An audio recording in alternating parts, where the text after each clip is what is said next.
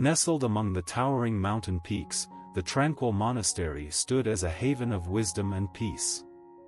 Master Ray, a highly talented and wise leader, presided over this sanctuary.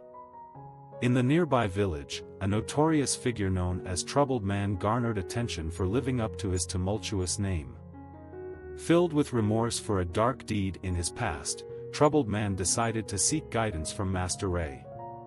He approached the monastery, his troubled heart heavy with regret. Upon meeting Master Ray, Troubled Man poured out his confession. "Master Ray, I am a very bad person.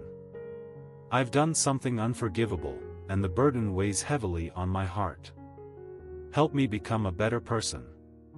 Master Ray, with a serene smile, spoke gently, "The past does not define who you are now. Focus on the present, and envision yourself as a good person. Let go of the mistakes that haunt you." "How do I do that, Master Ray?"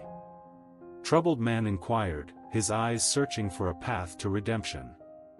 "Forget your past mistakes as if they were lessons that shaped you. See yourself as the person you aspire to be, and gradually, you'll become that person," Master Ray advised. Encouraged by Master Ray's words, Troubled Man embarked on a journey of self-transformation. Day by day, he let go of the shackles of guilt and embraced the possibility of change. The once troubled soul found solace in the teachings of Master Ray and the serene surroundings of the monastery. As Troubled Man's demeanor changed, so did the perception of the villagers. His newfound peace and kindness became a testament to the transformative power of redemption. The story of Troubled Man's journey spread throughout the village, inspiring others to reflect on their own pasts and strive for personal growth. In the end, Troubled Man became a beacon of hope, a living example of how one could rise above their past and shape a brighter future.